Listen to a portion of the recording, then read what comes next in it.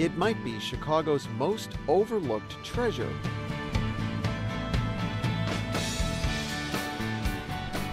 A spectacular circuit of boulevards, 28 miles long, connecting 9 extraordinary parks.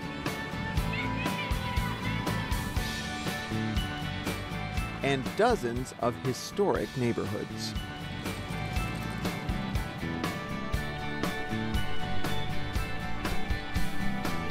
Hi, I'm Geoffrey Baer, and in this show, I'll be biking my way across Chicago using the city's network of boulevards. The boulevards are these wide tree-lined streets that connect the city's largest parks. This system of parks and boulevards was the first of its kind in the country, imagined nearly 150 years ago. In this show, we'll find out how these boulevards came to be, and we'll explore these magnificent parks, from Washington and Sherman parks on the south side to Douglas, Humboldt, and Garfield on the west. These green spaces are often overlooked, but they're every bit as beautiful as Chicago's famous lakefront parks. We'll also take a new look at the old neighborhoods that emerged along these boulevards in the 19th century. Places like Bronzeville, Englewood, Back of the Yards, Lawndale, Humboldt Park, and Logan Square. Many of these enclaves have seen their share of hard times over the years. But hidden just beneath the surface, we'll find some remarkable surprises. Along the way, we'll investigate the little-known history of biking in Chicago, a city that's had not one, but 3 cycling enthusiasts in City Hall, that was once the bicycle-building capital of America, and where women cyclists raised eyebrows by taking up what was considered a masculine pursuit. We'll also look ahead to the future as Chicago pursues its quest to be the most bicycle-friendly city in America. We'll discover all that and more as I bike the boulevards.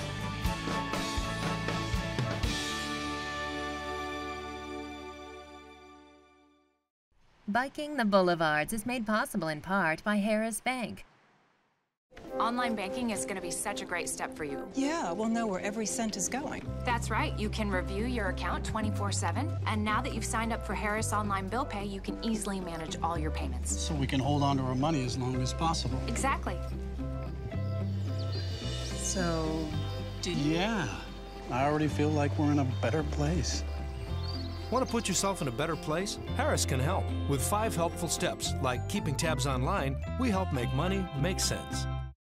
Major funding is also provided by Tewani Foundation through a partnership with the Pritzker Military Library, the Joseph and Bessie Feinberg Foundation, United Healthcare, and the Walter E. Heller Foundation in memory of Alice DaCosta, with additional support from the Coleman Foundation and Ken Norgan.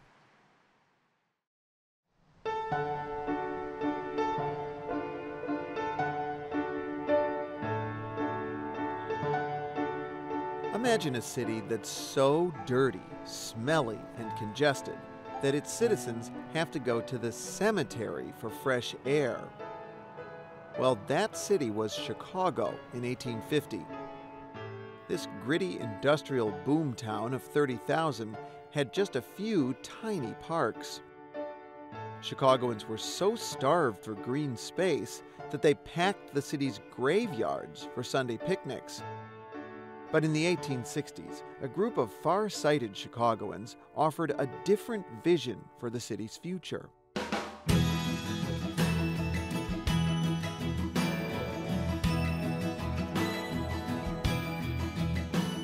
They proposed a revolutionary network of parks circling the south, west, and north sides of the city, all linked together by miles of leafy boulevards. It would be the first such system in America.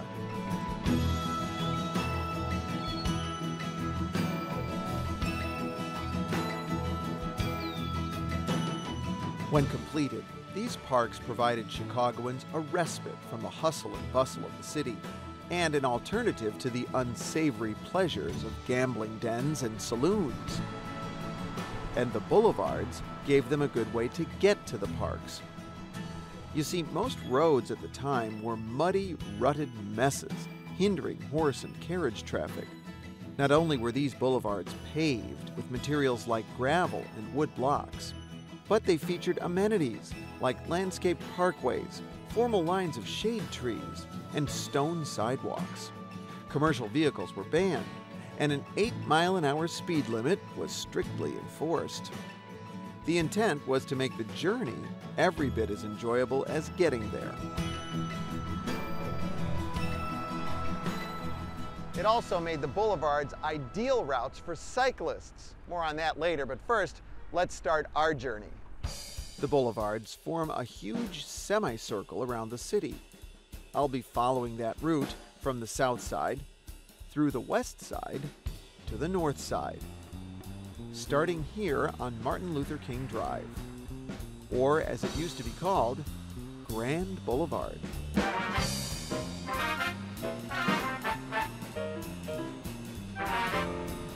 While State Street may have been that great street for white Chicagoans, Grand Boulevard was the hub where African Americans lived, worked, and shopped in the early 20th century. At a time when segregation and discrimination kept African Americans out of the loop, they built their own downtown, here in a place they called Bronzeville.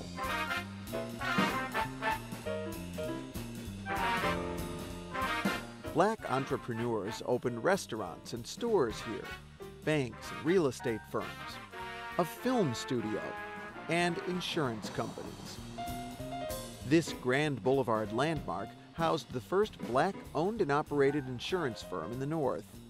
At a time when most white insurers wouldn't serve African Americans, Liberty Life Insurance appealed to a growing black middle class. Nearby, on State Street, a former slave built a business empire. Anthony Overton owned one of the nation's largest cosmetic firms serving African Americans, Overton Hygienic, along with a bank, an insurance agency, and a publishing company. His newspaper, the Chicago Bee, was headquartered in this building down the street. The nation's most influential black newspaper, the Chicago Defender, was based here on South Indiana. Editor Robert S. Abbott used the newspaper to champion civil rights and to encourage Southern blacks to make the journey north to Chicago. At night, Bronzeville was alive with entertainment. This hardware store was once a popular jazz club. The Sunset Cafe, later called the Grand Terrace, featured greats like Earl Father Hines, Cab Calloway, Bix Beiderbecke, and Louis Armstrong. Armstrong was in the house orchestra here, inspiring his Sunset Cafe stomp. Sunset stomp, got folks jumping, sunset stomp, got folks bumping up and down. The venue became a hardware store in the 1970s, but here in the office, which was once the stage, you can still see the old backdrop which stood behind the performers. Gospel music was born in Bronzeville.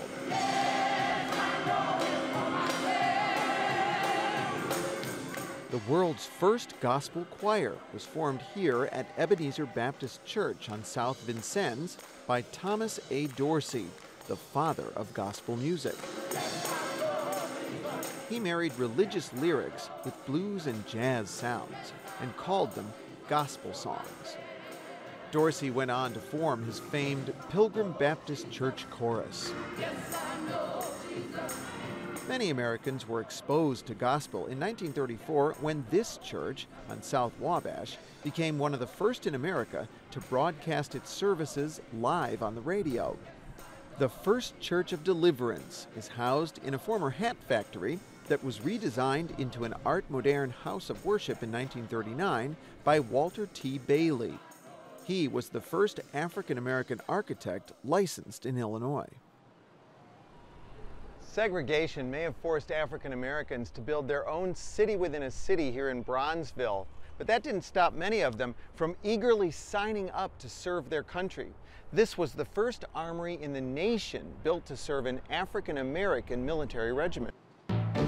The 8th Regiment was unique in that African Americans served as the officers as well as the rank and file, going all the way back to the Spanish-American War. In World War I, the Fighting 8th sent more than 2,000 men to France. This monument was erected near the Armory in 1927 to honor their achievements. The Armory is now the home of the Chicago Military Academy at Bronzeville, a Chicago public high school. And this neighborhood's role in American military history goes back even further. Here in this park at 32nd Street is an area where the ground is elevated slightly above street level. An archaeologist has discovered that these are the buried foundations of a Civil War POW camp. 26,000 Confederate soldiers were imprisoned here at Camp Douglas, starting in 1862. The living conditions were terrible, claiming the lives of 1 in 7 prisoners. The land had been donated to the Union Army by Senator Stephen A. Douglas. Douglas is best remembered as Abraham Lincoln's opponent in the Great Debates. He bought 70 acres here in 1852 to build his estate. It was a shrewd gamble on Chicago's future. To boost the value of his investment, Douglas helped establish an early University of Chicago on this property. The school operated here through the Civil War, though it suffered declining enrollment when that POW camp opened across the street. Douglas's final resting place is here at 35th Street. But so many other traces of this neighborhood's past have been wiped away. During World War II, Bronzeville was increasingly plagued by overcrowding and decay. After the war, a wave of urban renewal leveled large sections of the neighborhood to make way for modernist high-rises, the Illinois Institute of Technology, public housing, and an expansion of Michael Reese Hospital. Now, as many of those grand plans are being laid to waste, yet another wave of redevelopment seeks to capitalize on Bronzeville's African-American heritage. The city designated this the Black Metropolis Bronzeville Historic District in 1998 and installed works of public art along King Drive that celebrate its past, including this Monument to the Great Northern Migration. It commemorates the more than 500,000 Southern African Americans who traveled to Chicago in the 20th century. The bronze figure is wearing a suit made from worn shoe soles, symbolizing the long, difficult journey.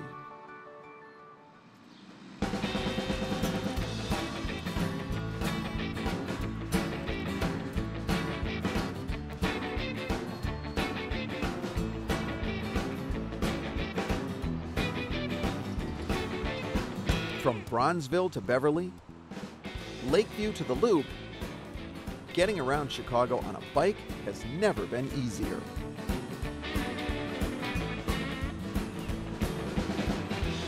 In the last 2 decades, the city has completed a 100-mile network of bike lanes, with 50 miles of trails, bike-friendly buses and L stations, 12,000 bike racks, and even a bicycle garage at Millennium Park. It's no secret who peddled this transformation. Chicago's longtime cyclist-in-chief said he wanted to make this the most bicycle-friendly city in the United States. So how did Richard M. Daley become a cycling enthusiast? Well, it turns out it runs in the family. His father, Richard J. Daley, created Chicago's first on-street bike routes in 1971. But perhaps the elder Daley's most lasting gift to the city's cyclists is our 18.5-mile-long Lakefront Trail. During his reign, it was officially designated a bicycle path in 1963. But the Daleys weren't the first cyclists to occupy City Hall. Way back in 1897, Mayor Carter Harrison II launched his campaign with a 100-mile round-trip bike ride between Chicago and Waukegan, a stunt he hoped would win favor with his fellow cyclists. He finished the trek in 9.5 hours, an impressive ride. but Harrison's modestly formulated campaign slogan was, "Not the champion cyclist, but the cyclist's champion." Either way, he won the race to City Hall. Harrison attributed his victory to strong support among cyclists, whom he rewarded by building a bike path from Edgewater to Evanston. The bicyclist voting bloc wielded considerable clout in Chicago politics. Years before the popularization of the automobile, they lobbied successfully to build bike-friendly, paved roads and to turn Jackson Street into a streetcar-free Jackson Boulevard. The city's cyclists continue to flex their political muscle today. At a monthly event called Critical Mass, they'll even block car traffic to assert their place on our city's streets.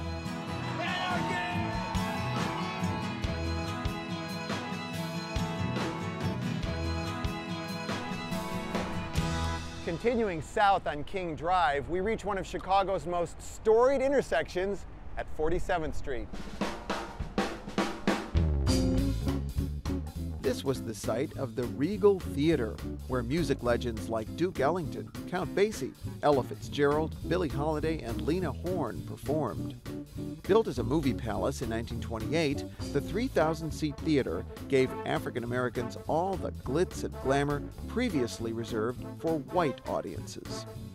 Next door was the Savoy Ballroom, another destination for big-name entertainment.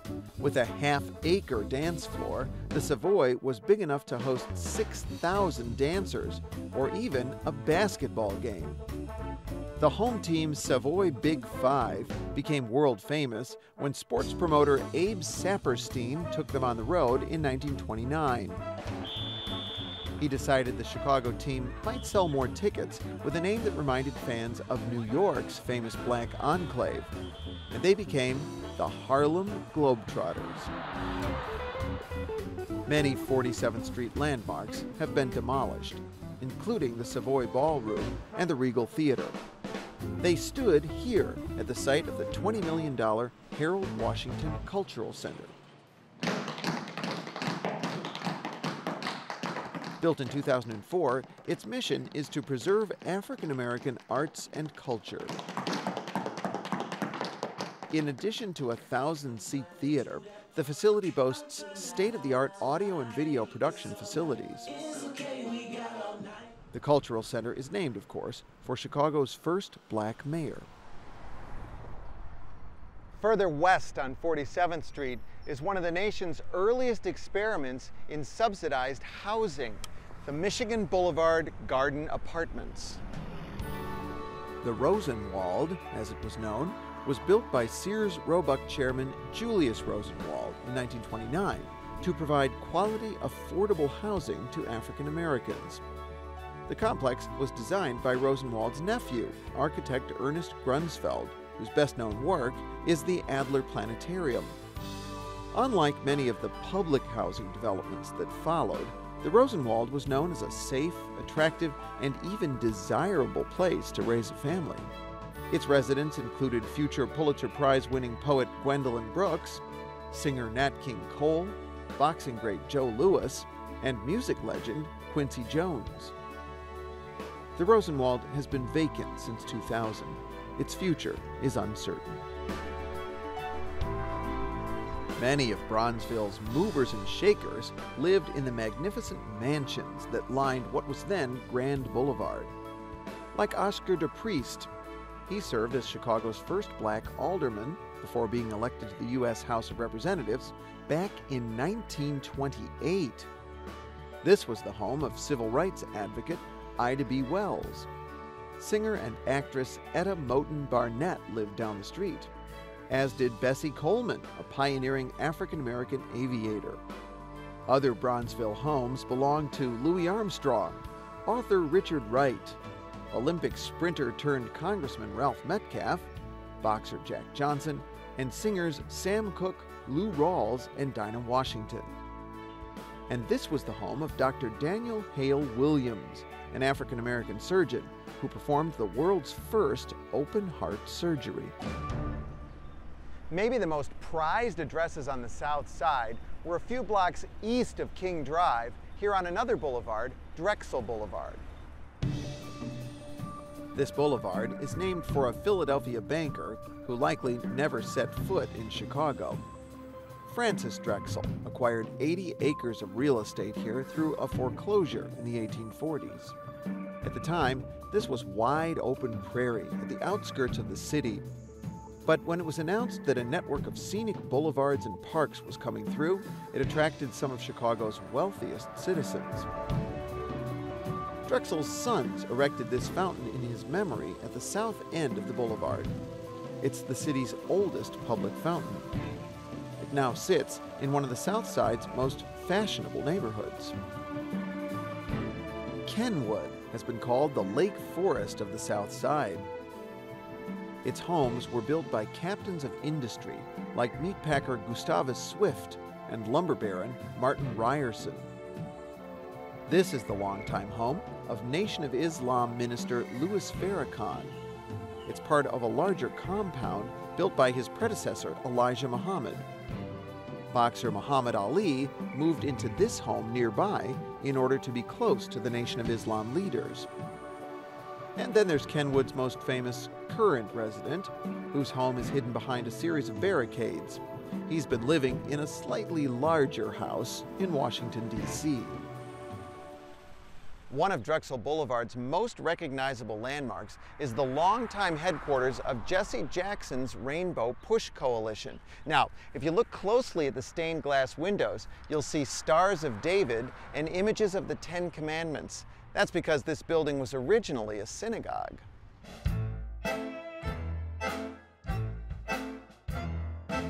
Many African American institutions in this area are housed in former synagogues. This was once the heart of Chicago's German Jewish community, which preceded African Americans in settling the South Side boulevards. This was the home of Jewish brothers Groucho, Harpo, and Chico. The Marx Brothers moved to Chicago in 1910 because it was a hub for the nation's vaudeville circuit.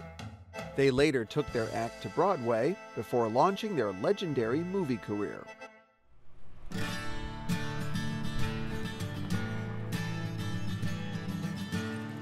Pedaling south on Drexel Boulevard, we come to Washington Park, the first of several parks we'll visit in this show.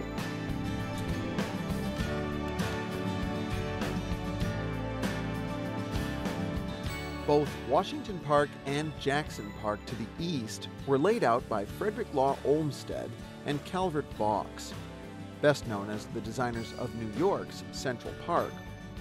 But when Olmsted first visited the site for these parks, he was not impressed. He described it as extremely bleak and decried the absence of sublime or picturesque elevations of land. Though one feature did grab Olmsted's eye. Olmsted took full advantage of Lake Michigan in his design for these parks. He created a lakefront promenade, and he connected the lake to a series of striking lagoons. Jackson and Washington Parks were to be linked by a boulevard with a canal running down the center, making it possible to travel by boat from Lake Michigan to Washington Park, a mile and a half inland. The canal was never built, but Olmsted's boulevard, known as the Midway Plaisance, runs through the University of Chicago campus today. Here at the western end of the Midway is an astonishing sculpture that consumed 14 years of its artist's life. It's Lorado Taft's Fountain of Time from 1922. On one side of a reflecting pool, Taft depicts Father Time, a haunting 26-foot-tall form. He watches over a procession of 100 human figures representing every phase of human life.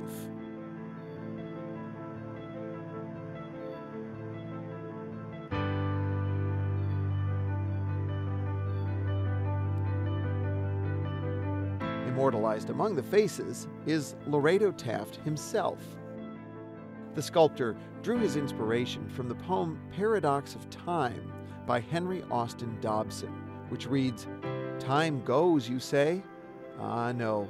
Alas, time stays. We go. Not even the fountain itself escaped the ravages of time. Taft originally wanted it to be made from marble or bronze, but both were too expensive, so he settled on concrete, which cracked and deteriorated over the years. But in 2007, after a $2 million restoration, the basin was filled with water for the first time in more than 50 years.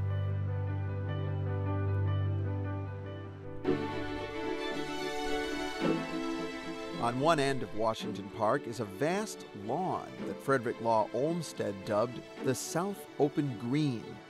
It was once groomed by a flock of 30 grazing sheep, which were cared for by a full-time shepherd. More recently, this was the proposed site of a 95,000-seat Olympic Stadium in Chicago's bid to host the 2016 Summer Games. Of course, we all know how that turned out.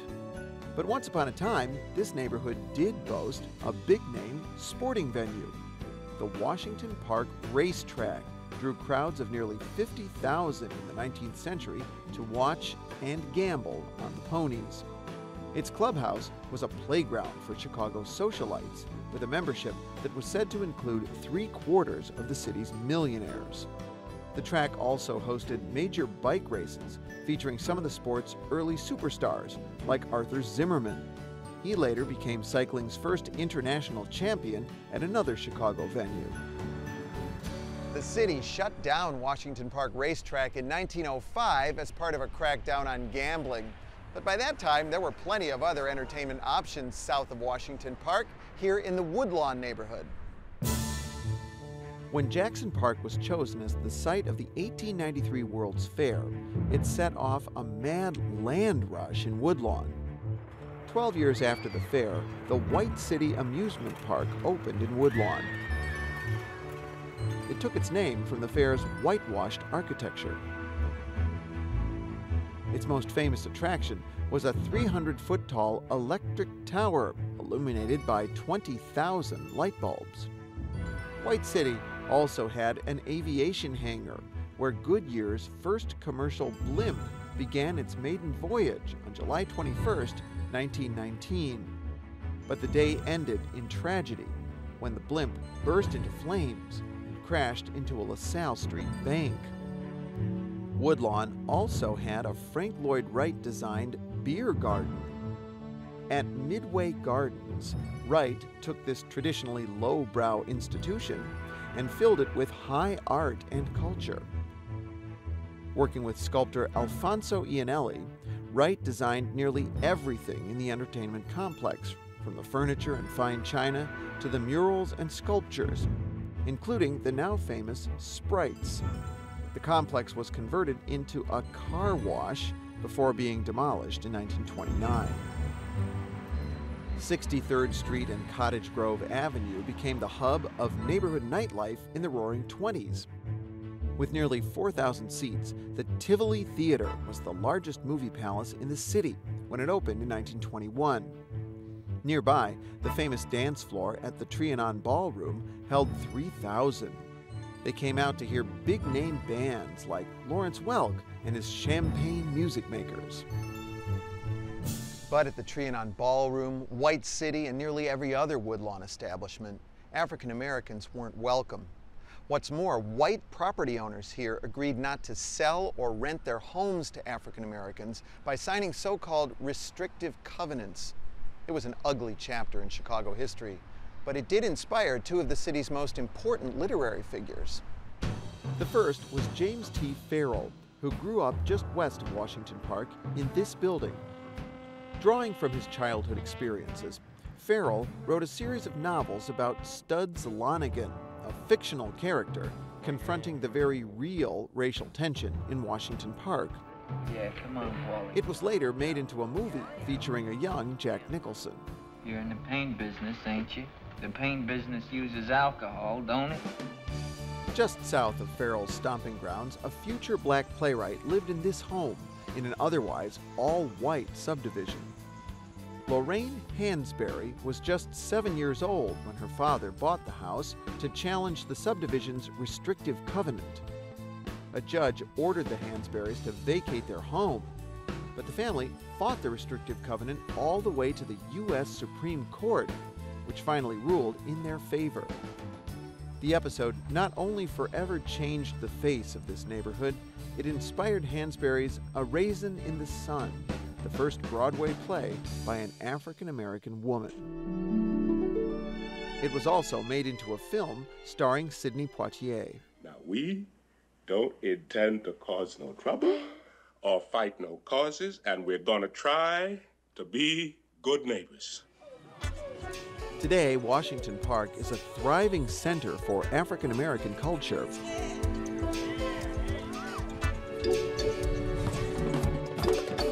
It's the end of the route for the annual Bud Billiken Day Parade and Picnic.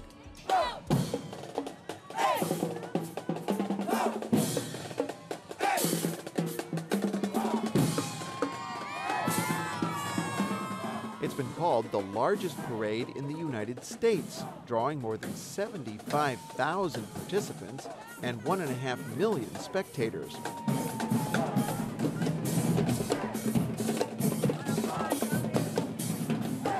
The first Bud Billiken Day Parade was organized in 1929 by the Chicago Defender as a salute to the kids who sold the newspaper. Bud Billiken is not a real person. He's a fictional character created by the Defender, inspired by a Buddha-like figurine called a Billiken. The Bud Billiken Day Parade may be only one day out of the year, but all year round, African-American history and culture are on display here in Washington Park at the DuSable Museum of African-American History. The museum traces the African-American experience from Africa through slavery to the civil rights movement and beyond. And it houses a significant collection of African-American art. This exhibit brings to life the City Hall office of Mayor Harold Washington and the mayor himself. Hi, welcome back to my office. I am Harold Washington. The DuSable Museum started in the Bronzeville home of artist and educator Dr. Margaret Burroughs in 1961. It was originally called the Ebony Museum, but was renamed for Jean-Baptiste Pointe DuSable, Chicago's first permanent non-native settler. The museum moved into this Daniel Burnham-designed building in 1973. In 2010, it expanded into another Burnham-designed building next door. This former horse stable from 1880 is actually Daniel Burnham's oldest remaining building. The large circular room, known as the Roundhouse, once had space for 60 horses.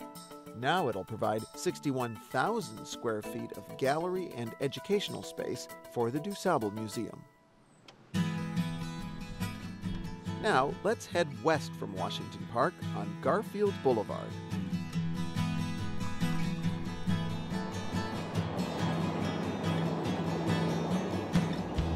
It's easy to pass right on by this old unused L station without stopping to take notice. But this little bungalow-like gem is Chicago's oldest L station.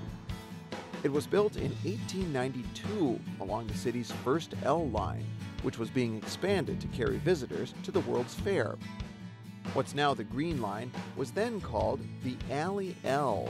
It was built above the alley, so its developer wouldn't need permission from private property holders along the route. You'll notice that the steel overpass here was designed to be more decorative than most, because it crosses one of Chicago's scenic boulevards.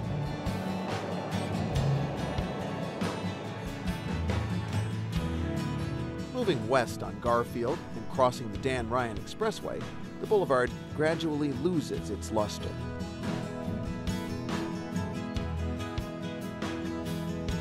This is the northern edge of the Englewood neighborhood. For most Chicagoans, their only exposure to Englewood is on the evening news. The often publicized poverty and violence here resulted in an exodus of half of its population in the span of just 30 years. Looking around today, you see the scars of that population loss everywhere. But amidst the vacant lots here on Lafayette Avenue is a reminder of this neighborhood's more prosperous past. The Raber House is one of only a handful of buildings in the city that predate the Chicago fire. Businessman and politician John Raber built the home here in 1870 on a 6-acre country estate in an area originally known as Junction Grove.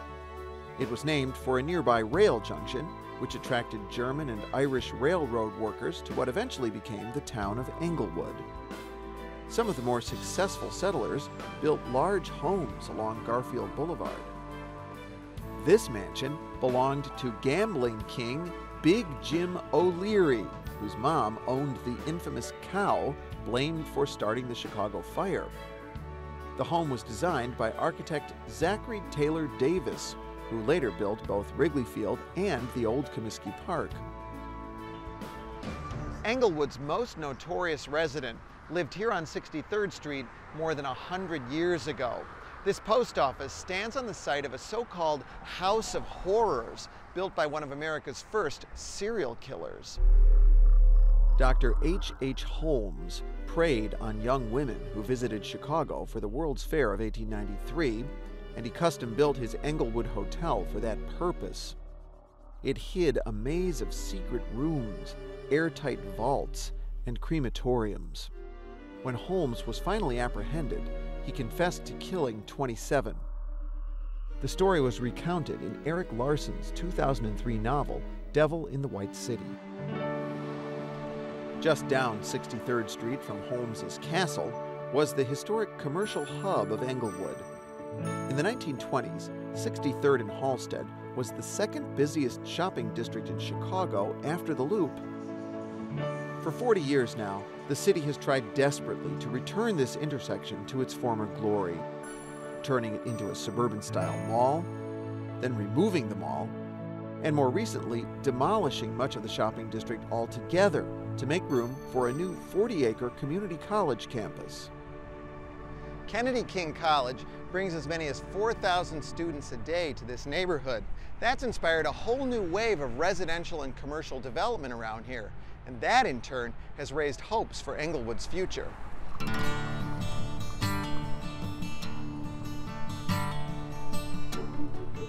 As Garfield Boulevard carries us farther away from Lake Michigan, the last thing you'd expect to find is an island.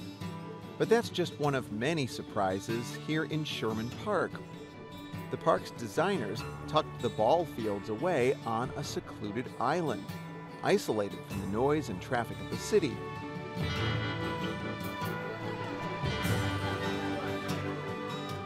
Sherman Park was built in this hardscrabble immigrant enclave in 1905 as part of a revolutionary experiment in park design.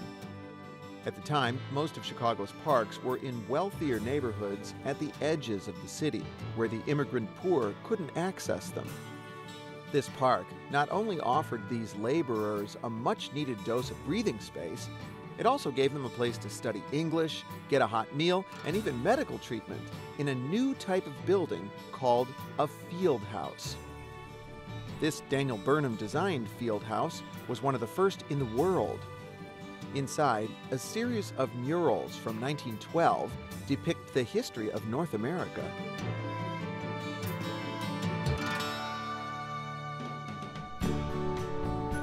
Yet another park sits at the west end of Garfield Boulevard. Gage Park was created in the 1870s at a turning point in the Boulevard circuit.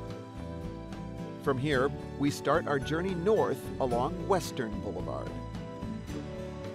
Here, the boulevard runs alongside its traffic-choked cousin, Western Avenue. Western is Chicago's longest street, running 23.5 miles, the entire length of the city.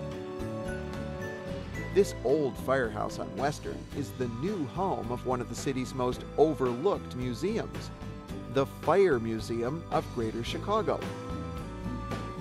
Chicago's been cursed by its share of terrible fires.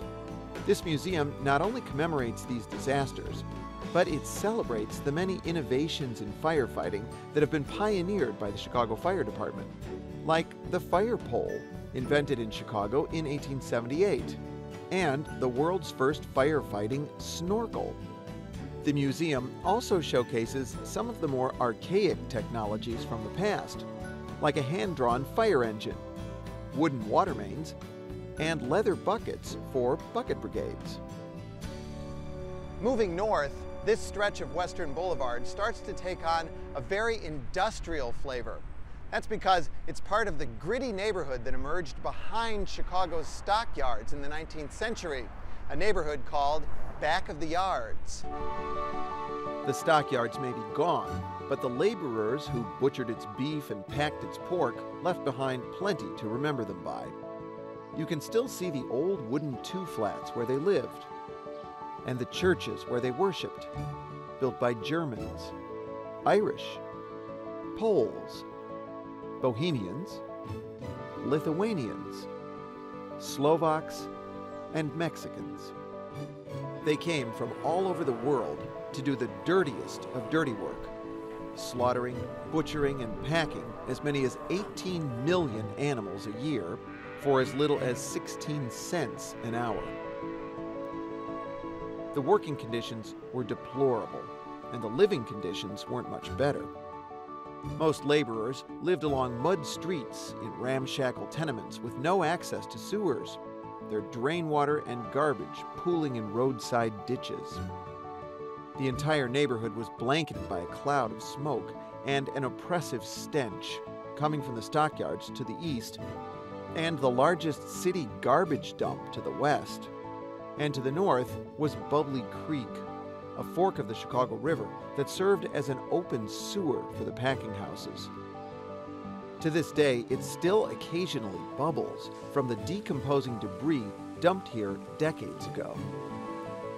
At the dawn of the 20th century, social reformers fought to create some desperately needed green space in this neighborhood, like McKinley Park. It opened in 1902 here on the site of an old horse racing track, which had been built by Chicago Mayor Long John Wentworth. The new park was named for President William McKinley, who was assassinated just months before it opened. McKinley Park almost didn't have a sculpture of President McKinley. That's because the nation was in the midst of an economic recession, so there was very little money for materials. So sculptor Charles Mulligan recycled a much ridiculed statue of Christopher Columbus that once stood on the lakefront at Congress. The Tribune called that old sculpture a nightmare of art that wore a look of discomfort on its face. So Christopher Columbus was melted down and resurrected as William McKinley. This set of extraordinary buildings behind McKinley Park proves once again that they just don't build them like they used to.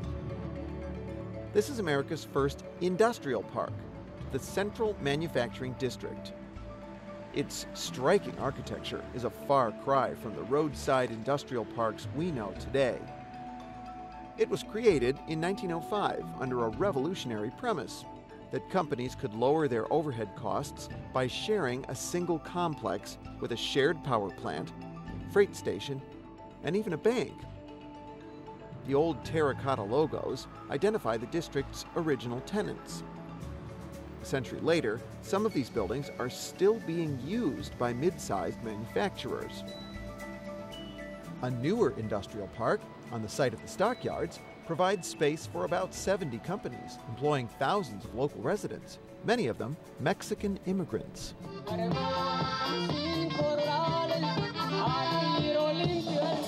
Today, the population around McKinley Park and Back of the Yards is majority Mexican American.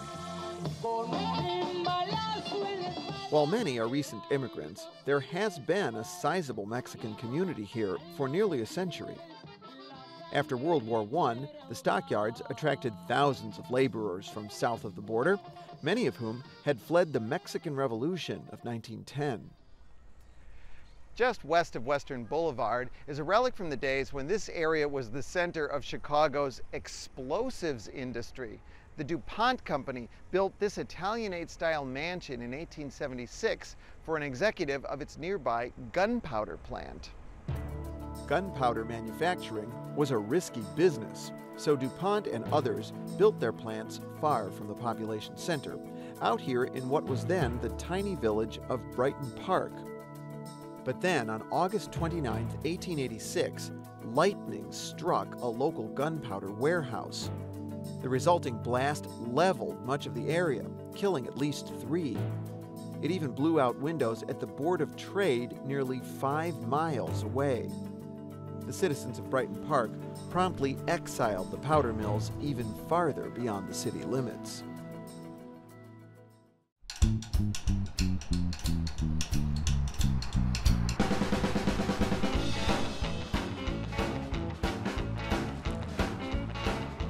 Looking around Chicago, it seems everyone is getting in on a bicycling craze.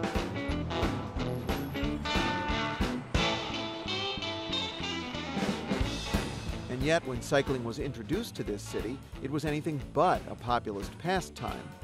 The high-wheel bicycle of the 1870s cost as much as $300, nearly a year's wages for your average Chicagoan. Cycling wasn't so much an everyday mode of transportation as it was a high-class form of leisure. Most wheelmen, as bicyclists were known, belonged to one of Chicago's fashionable cycle clubs. Its wealthy members gathered at well-appointed clubhouses to dine and play billiards at the end of a long day of riding. Today, a handful of nostalgia-seeking clubs are keeping up the traditions of Chicago's early cyclists, including the Shriners. Chicago's early cyclists tended to be not only rich, but athletic. The big front wheel is a chore to climb, and once you're up here, it's not much easier to pedal. The slightest rut can send a rider tumbling. But all that changed with the popularization of the so-called safety bicycle in the 1890s. It was not only easier to ride, it was cheaper than a horse, and you didn't have to feed it.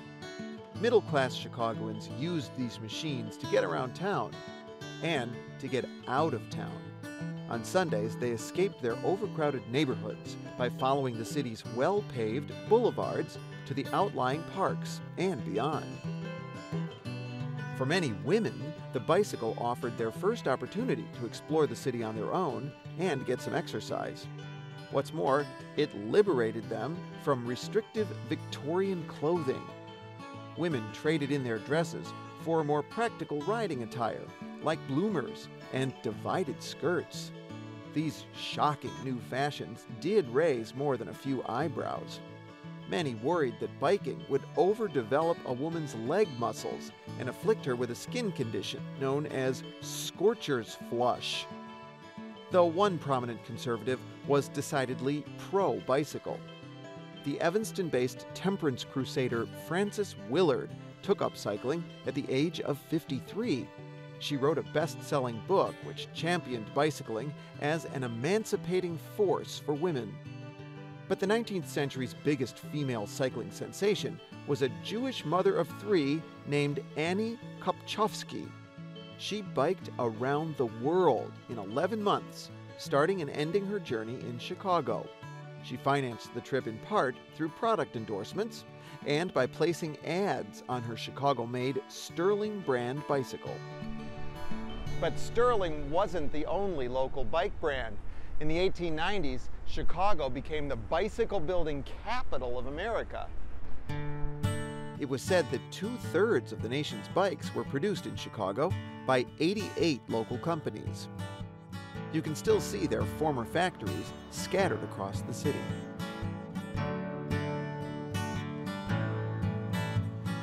The most famous was founded by German immigrant Ignaz Schwinn and meatpacker Adolf Arnold. Schwinn got its start making high-quality racing bikes in 1895, but really hit it big, designing bikes that were stylish and fun. The company struck gold in the 1950s and 60s when it made millions of Phantom, Stingray, and Varsity models for suburban baby boomers. Schwinn was based on Chicago's west side until 1993, when it skipped town to Boulder, Colorado. Now, let's continue riding north along the boulevards through Chicago's historic West Side. A series of striking Art Deco-style viaducts and bridges carry us under railroad tracks and then over the sanitary and ship canal. This man-made channel permanently reversed the flow of the Chicago River in 1900, diverting its waters away from Lake Michigan and towards the Des Plaines River. It was designed to improve the city's drinking water by sending our sewage down the Mississippi. We've seen how many of the boulevards became choice destinations for wealthy Chicagoans. But there's one boulevard address that's definitely not fashionable. 26th and California, Cook County Jail. It's one of the nation's largest county jails. On any given day, about 9,000 men and women are detained here in a vast maze of dormitories that covers more than 10 city blocks. But when the jail opened here in 1929, it consisted of just one building. At the time, this was a deserted section of the southwest side, occupied only by the Bridewell, an old jail where the city housed its petty offenders. The county chose to move its jailhouse far from the Loop so it wouldn't spoil downtown property values. But on the day it opened, April Fool's Day 1929, the 1,300-bed facility was already overcrowded. Later came an epidemic of persistent poverty, guns, drugs, and tough-on-crime policies. The number of detainees continued to grow, and so did the jail. From that single building to 11 jail divisions on a sprawling 96-acre campus.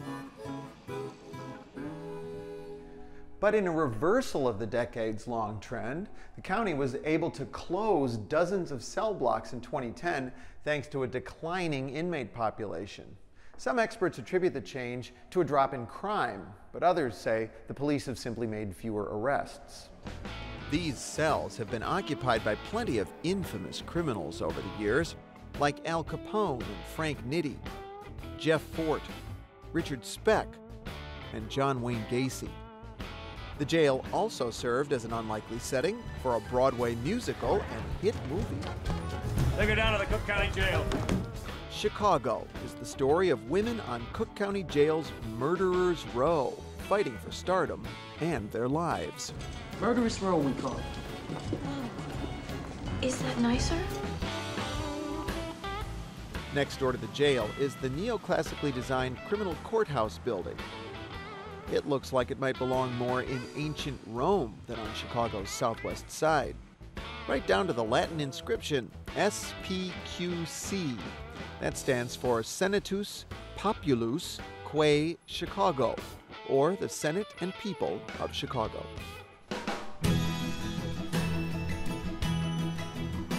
As we ride north, the west side's urban jungle recedes, and we're transported to a tranquil lily pool near the shores of a large lake. This is Douglas Park.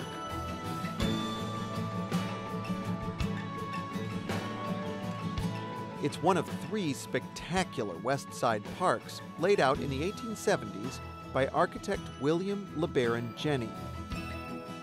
Jenney is best known as the father of the skyscraper for his pioneering use of steel skeleton construction, which made tall buildings possible. His now demolished home insurance building downtown is often considered the world's first skyscraper. But these parks presented a different kind of engineering challenge for William LeBaron Jenney. The landscape here was swampy and uneven.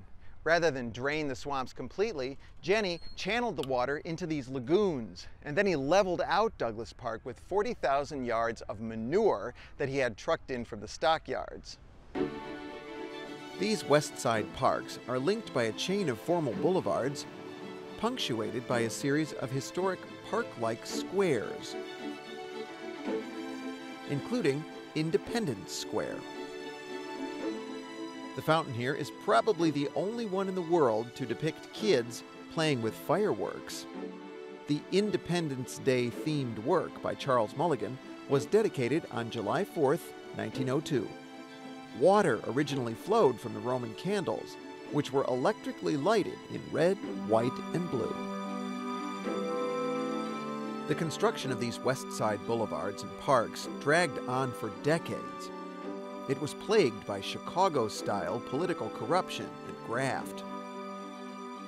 And yet, despite the unfinished green spaces here, this neighborhood became a magnet for industrial workers in the late 19th century, thanks to a wealth of manufacturing jobs. Real estate developers named the neighborhood Lawndale.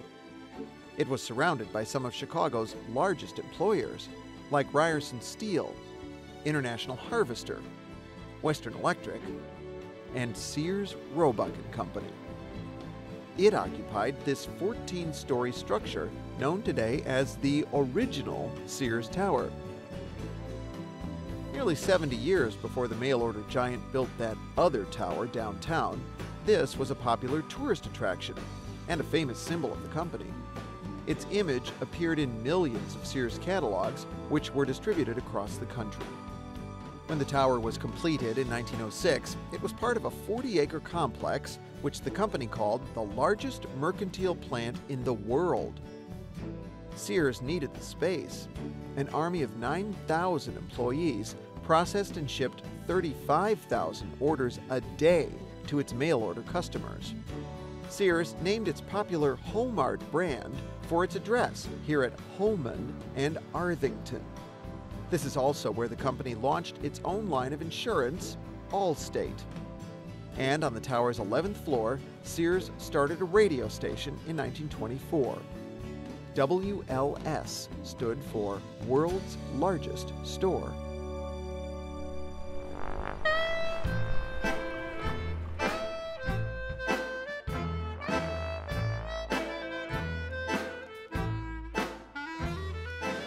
By 1930, Lawndale was the center of what Yiddish speakers called the Great West Side. Chicago had the third largest Jewish population in the world after Warsaw and New York, and 110,000 of them lived in and around Lawndale. While the neighborhood is mostly African American today, remnants of Lawndale's Jewish past are everywhere. There were synagogues, more than 60 of them. The largest was Anshe Knesset Israel. It seated 3,500 and attracted renowned religious scholars from Eastern Europe. Another, Kehilath Yaakov, had a band featuring a budding clarinetist named Benny Goodman. The Douglas Park Auditorium housed Jewish labor organizations and a popular Yiddish-language theater. Among the performers here was Bernie Schwartz, who later changed his name to Tony Curtis. The local library branch boasted a significant collection of Yiddish and Hebrew books, managed by a young librarian named Golda Meir. The future Prime Minister of Israel lived in this building on South Lawndale Avenue. Roosevelt Road was the commercial core of Jewish Lawndale.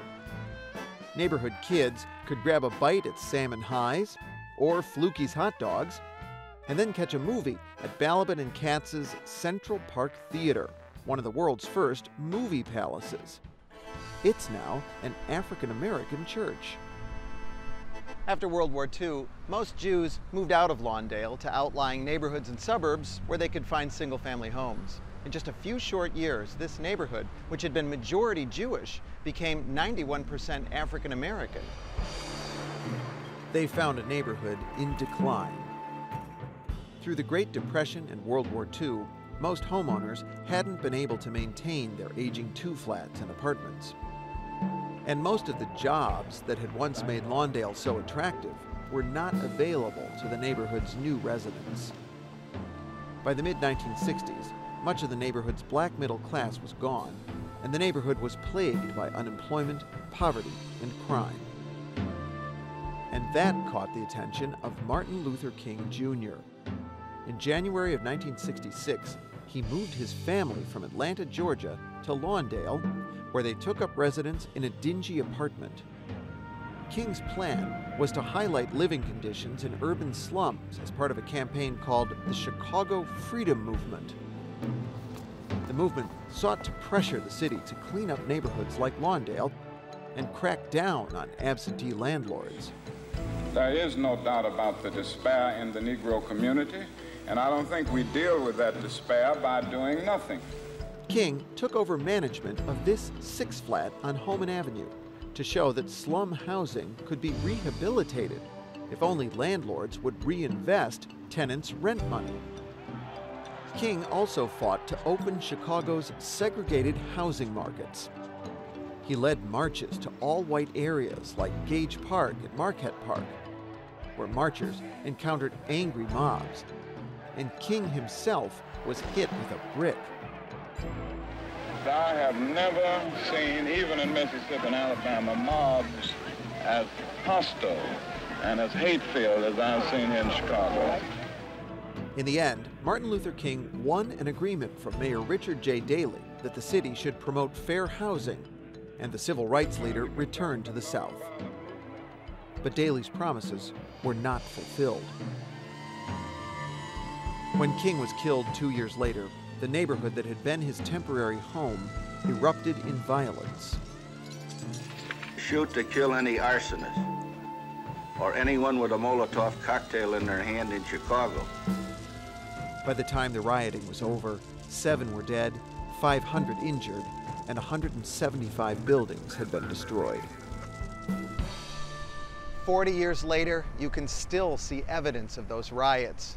Yet, after decades of disinvestment and decline in Lawndale, there have been some positive developments here lately. For the first time in decades, new shopping and market-rate housing have sprouted up here, most notably on the site of the old Sears Roebuck plant. Holman Square is a mixed-income development that includes housing, schools, and a $28 million community center. The old powerhouse, which once generated electricity for the Sears complex, has been converted into Powerhouse High, a new charter school. The architect's environmentally friendly renovation preserved much of the original machinery, which serves as a learning tool for the students.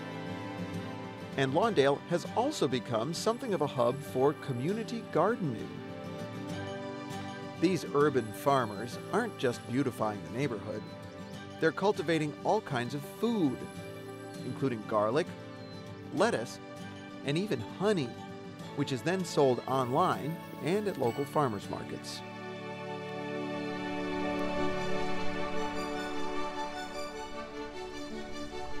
The centerpiece of Chicago's West Side park system is Garfield Park.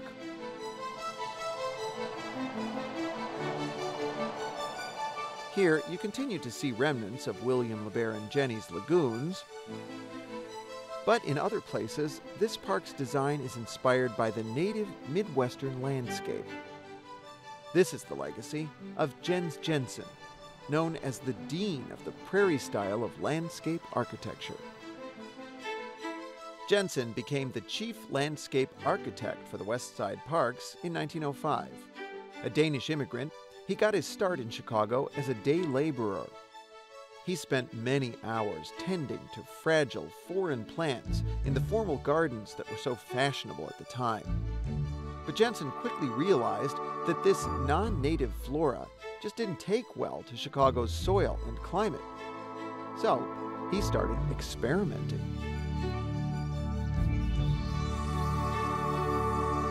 Jensen gathered wildflowers from nearby woods and transplanted them to a Chicago park. To Jensen's predecessors, this indigenous Midwestern landscape appeared desolate and littered with weeds. But Jens Jensen found that these native plants not only thrived, they were also beautiful. These West Side parks gave Jensen his first chance to try out his ideas on a large scale. He created meadows edged with native trees and commissioned buildings in the naturalistic prairie style. Though Jensen did allow for a few formal gardens, which he apologetically referred to as the folly of my youth. Jensen's most well-known contribution to these parks is Garfield Park Conservatory, and it too is built to resemble the local landscape.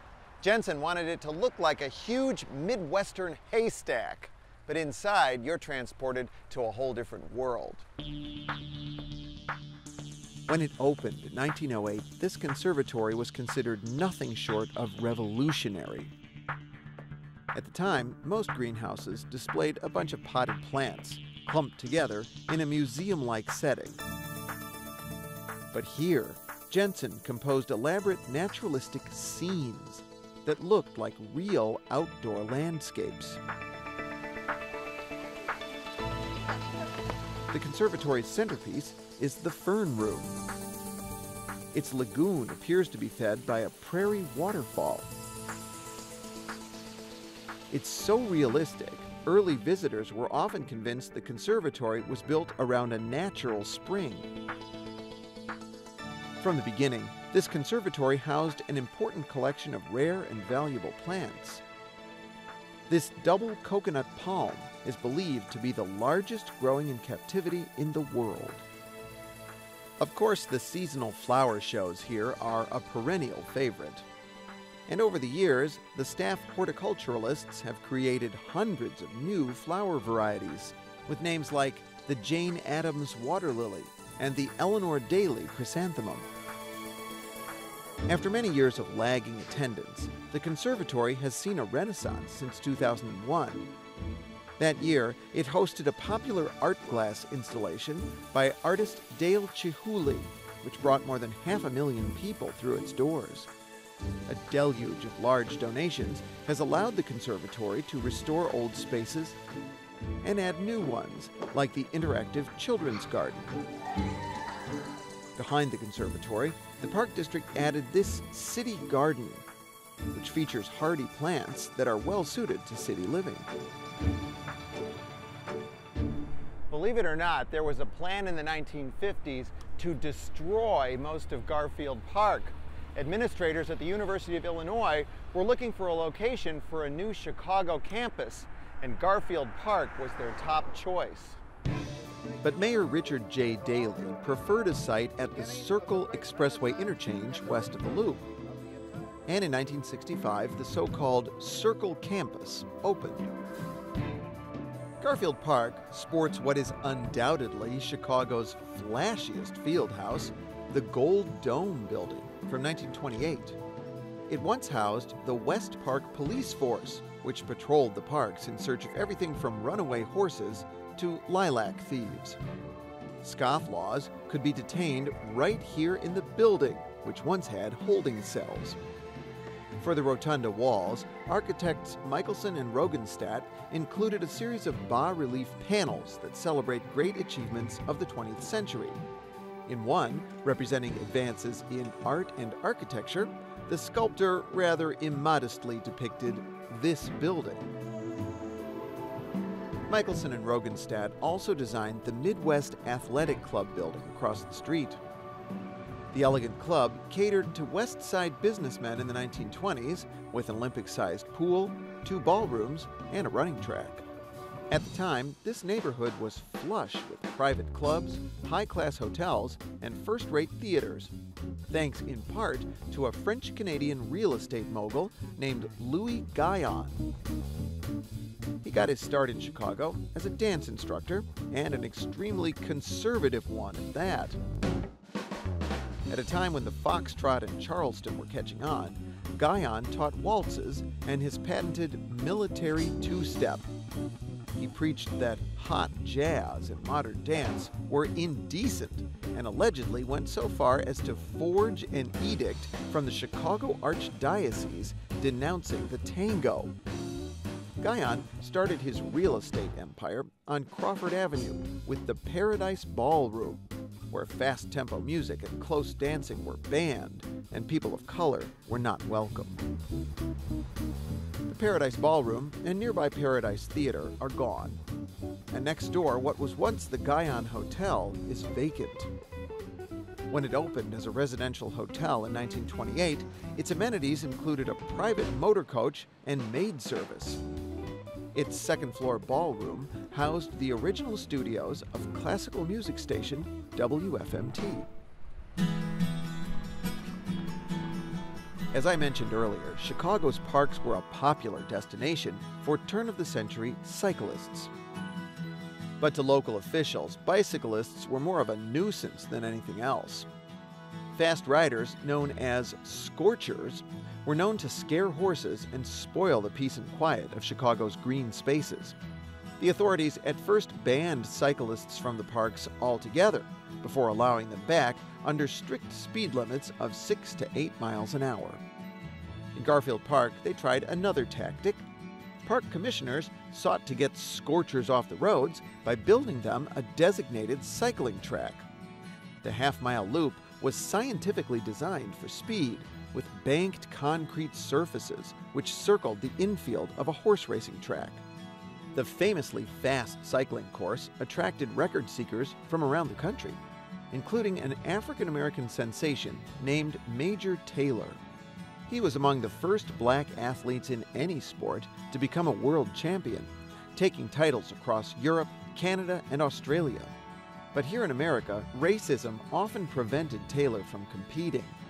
In an attempt to join the all-white field at Chicago's prestigious Pullman race, he went so far as to bleach his skin. But at Garfield Park, it was just Major Taylor against the clock, and he set a series of stunning world records here, including 1 mile in 1 minute and 19 seconds. The Garfield Park track is gone, but on Chicago's southwest side, the 7-mile-long Major Taylor Bike Trail was built in his honor. He's buried near the trail at Mount Glenwood Cemetery. If you've ever had the misfortune of having your car towed by the city, you might be familiar with this industrial area northeast of Garfield Park. But right next door to the municipal auto pound is an unlikely hub of environmentalism. The Chicago Center for Green Technology is located in an old building on a former dumping site for construction debris. The building underwent a dramatic green facelift in 2002 that added a rainwater collection system, solar panels on the green roof, and an elevator that runs on canola oil. But just as important as the building's bells and whistles is its purpose. It's a resource center where the public can learn about green technology and design, and it's a home for green businesses. Behind the center, an entire eco-industrial park is emerging that's anchored by the headquarters of a large landscaping firm. Many advocates envision Chicago's boulevards as a key to the city's environmental future. The architecture firm Urban Lab would like to transform these streets into eco-boulevards that could treat the city's wastewater and stormwater naturally. Another, TGDA, imagines the boulevards as a public transportation spine that connects existing transit lines and enhances green spaces to stimulate economic development in underserved neighborhoods. And bicycling advocates want to create bike boulevards like this one in Portland, Oregon, which would ease auto congestion and serve as major thoroughfares for two-wheeled traffic.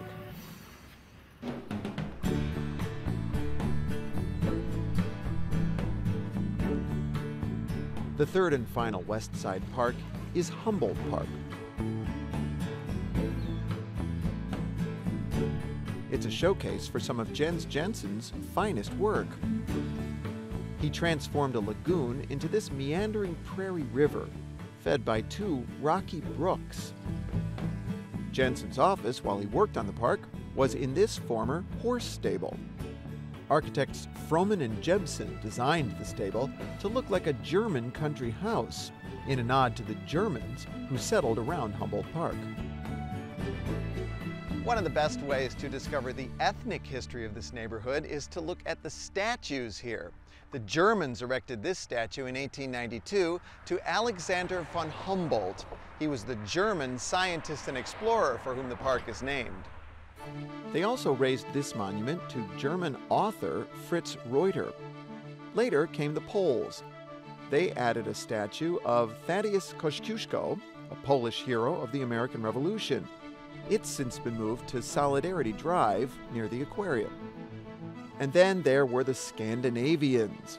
50,000 of them came to dedicate this Leif Erikson monument in 1901. This area was known as Little Norway. It was said to have the third largest Norwegian population in the world after Oslo and Bergen. One local Norwegian was Knut Rockne, the Notre Dame football coach who was immortalized in the film Knut Rockne, All-American, starring Ronald Reagan. Win just one for the kipper. Winter sports were especially popular among Scandinavians in Humboldt Park. The lagoons hosted speed skating competitions that drew tens of thousands to the park, including the Silver Skates Derby, the nation's preeminent speed skating tournament. It was a breeding ground for Olympic medalists. Chicago speed skaters have competed in every Olympic Games but one since 1924. Humboldt Park was also a well-known venue for bicycle racing. The wooden track here hosted 6-day bicycle races, grueling competitions in which two-man tag teams raced for 6 days straight. It was one of America's most popular spectator sports in the 1930s, as depicted in the film 6-Day Bike Rider, starring comedian Joe E. Brown.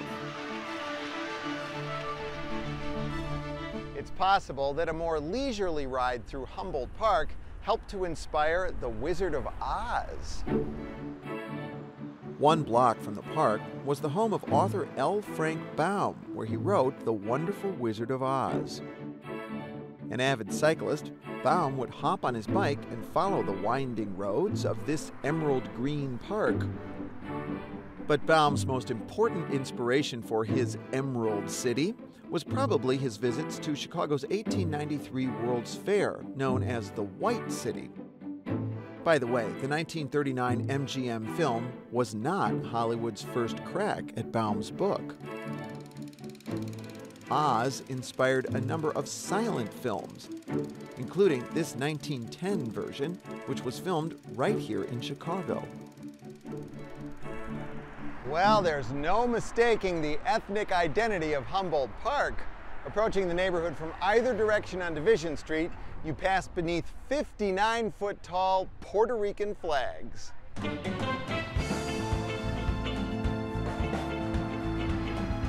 The flags mark a stretch of division known as Paseo Boricua, or Puerto Rican Way.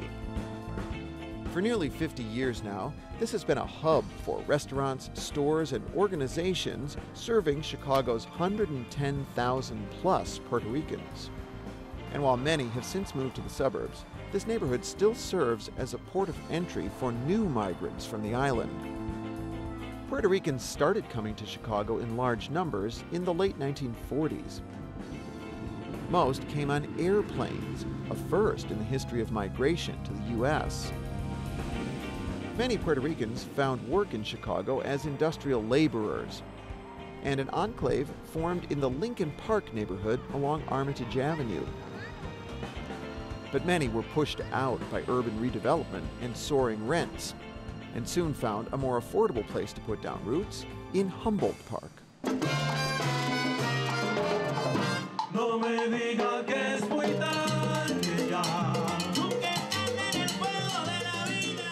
The biggest event on the community's calendar is the annual Fiestas Puertorriqueñas in Humboldt Park, which coincides with the downtown Puerto Rican parade.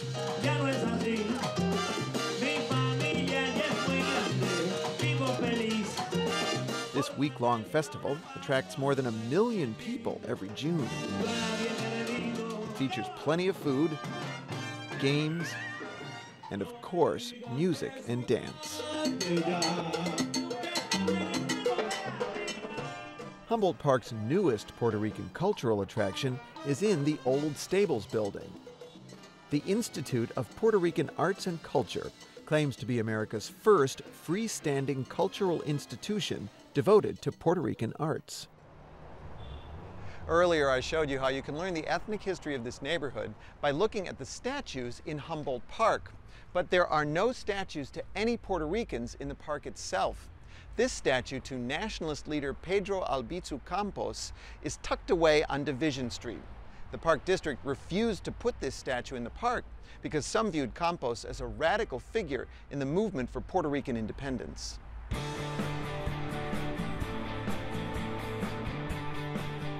Heading north from the park on Humboldt Boulevard, we come to an unused railroad embankment that will soon become a bicyclist's paradise.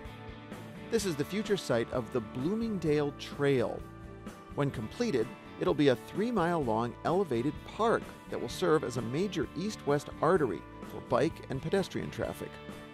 It's just one small piece of Chicago's grand plan for its cycling future.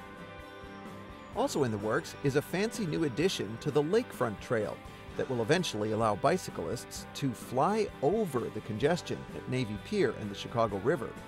And a new bike sharing system is already taking hold. But there's still much work to be done if Chicago wants to claim the title of the most bicycle-friendly city in the United States. Cities like New York, Washington, D.C., and Indianapolis already offer cyclists important amenities like protected bike lanes that create a barrier between bikes and car traffic.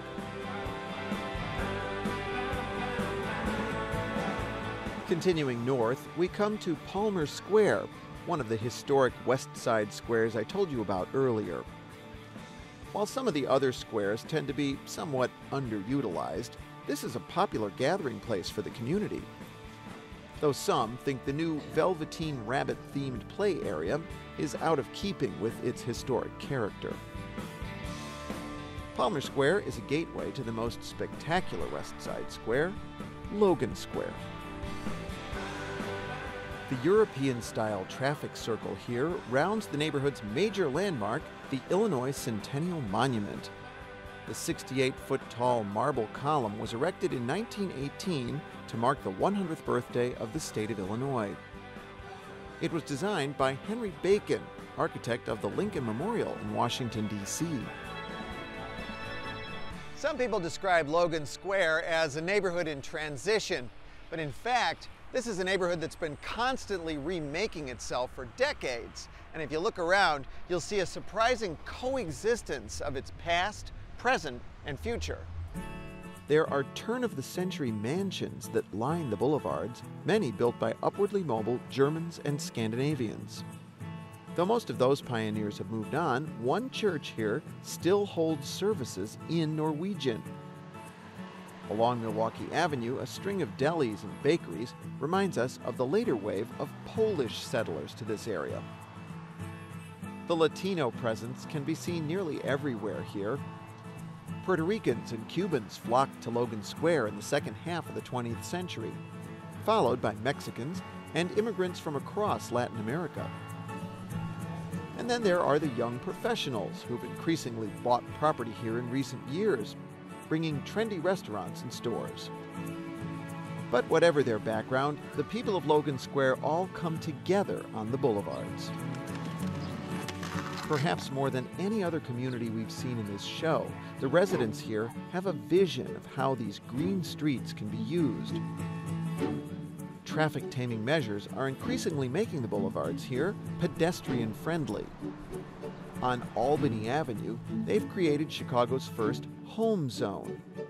Based on a European concept, it narrows the street with green spaces and diagonal parking to give pedestrians priority over cars. Alongside a subway entrance, community groups have planted a prairie garden. And on the other side of the square, plans are on the table to plant a rare fruit orchard next to a public plaza. Nearby, the city has created an oasis for skateboarders out of an otherwise unusable expressway underpass. And this community has even been known to completely close off the boulevards to car traffic to hold large performances and events. The Logan Square neighborhood essentially marks the end of the boulevard system. Here at the Chicago River, the boulevard narrows to the width of a city street. Now, Diversey Parkway was originally supposed to be a wide boulevard running through the north side, but the North Siders were a day late and many thousands of dollars short.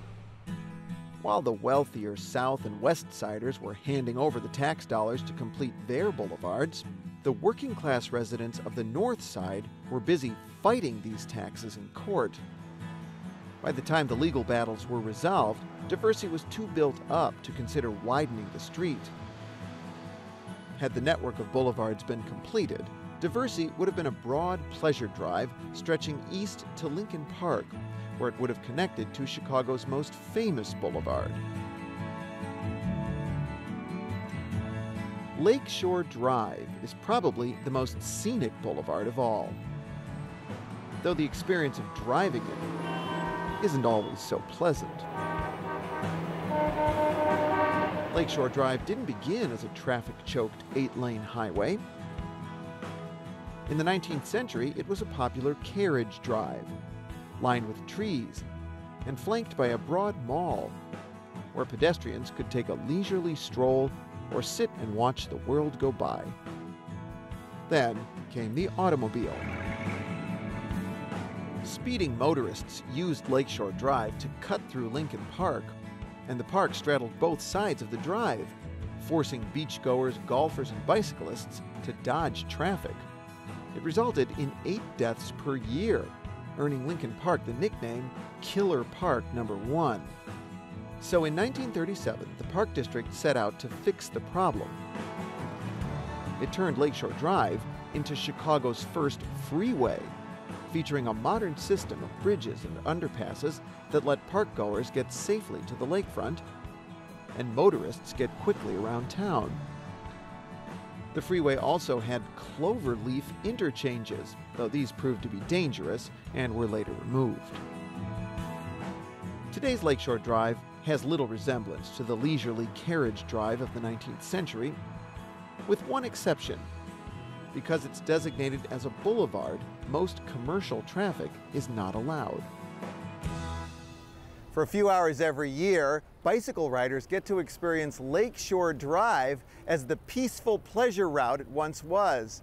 The city blocks off Lakeshore Drive to traffic every Memorial Day weekend for Bike the Drive.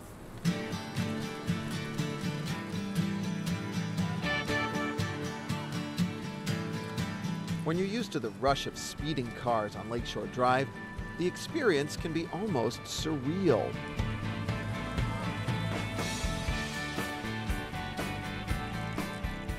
For once, you're not using the highway to race across town.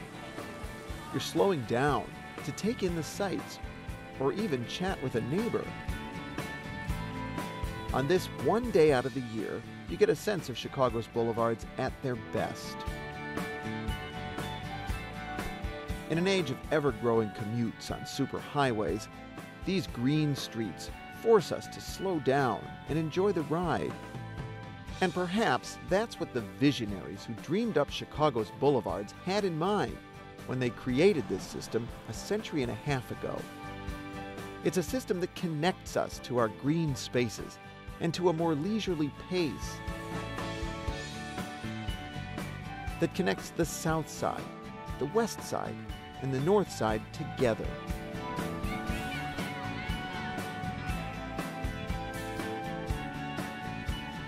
While highways all too often divide neighborhoods, Chicago's boulevards not only unite us with our neighbors, but they unite us as a city.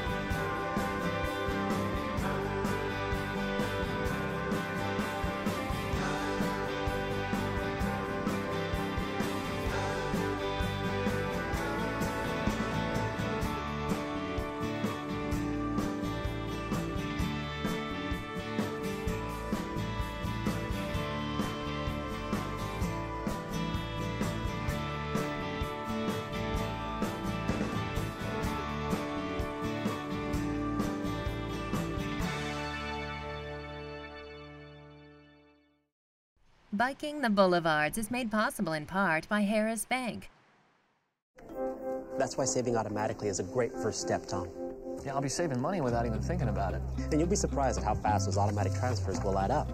Oh. And that's just in the first year. That's strange. I mean, I know I'm just getting started, but I already feel like I'm in a better place. That's great. Want to put yourself in a better place? Harris can help. With 5 helpful steps, like saving automatically, we help make money make sense. Major funding is also provided by Tuwani Foundation through a partnership with the Pritzker Military Library, the Joseph and Bessie Feinberg Foundation, United Healthcare, and the Walter E. Heller Foundation in memory of Alice DaCosta, with additional support from the Coleman Foundation and Ken Norgan, along with these generous supporters.